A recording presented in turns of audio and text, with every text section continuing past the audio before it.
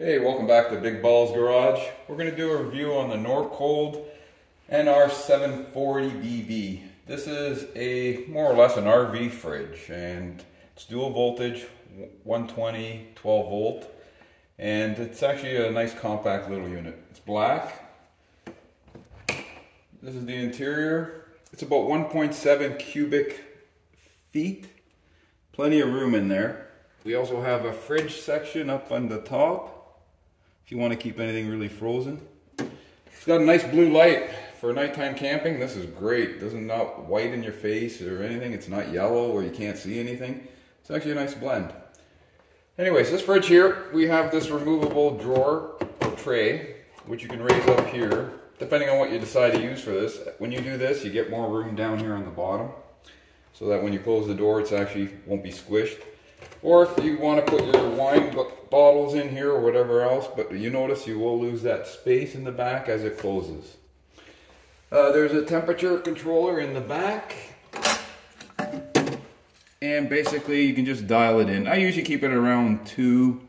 2 seems to be about normal fridge. I don't think you need to keep it any higher than that, otherwise stuff will start to freeze. Like I said, this unit is 120, 12 volts. So what happens is that as soon as it's plugged into 120, she'll stay running on 120. Once you lose the 120, it'll go to 12 volt DC. We've run this on 12 volt DC for about 4.5 hours on a trip with the door closed on the trailer, and it actually maintained it with the solar panel just charging up or topping up the batteries. So I don't think you're going to have an issue with it using too much power. This is what they call a compressor style fridge, which is one of those compressors like an air conditioner. It's not the absorption type, which uses a little bit more hydro and is less efficient. So if you ever decide to get an RV fridge, you put in your camper or inside a trailer, you make sure it's a compressor, not the other ones. They kind of lack the performance and the efficiency of it. This compressor is actually super quiet. You wouldn't be able to tell that it comes on. As you can hear, it just started up. That's the compressor, and that is the fan. So what happens with this is this doesn't have to be in an open area where you have to keep the sides and the back open. This actually breathes through the bottom of the unit, where it'll suck the air in and suck the air out via fan to keep the compressor nice and cool. This model here also will shut off at about 100 degrees Celsius, which is probably around 212 Fahrenheit.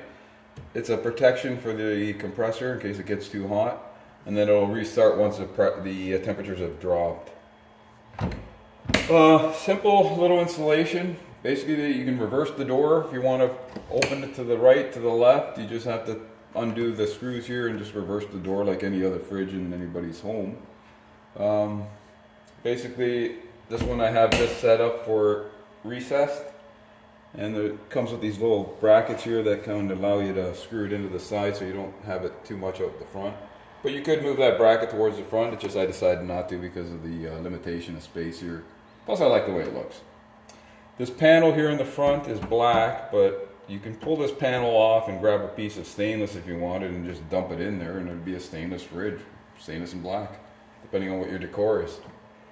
I've used this probably for about 6 months. Never had an issue with it. Everything just stays a certain temperature. First time I used it, we kind of froze everything because I didn't know number 3 meant that it was going to get super cold. But other than that, easy to clean. Defrost tray is also in here.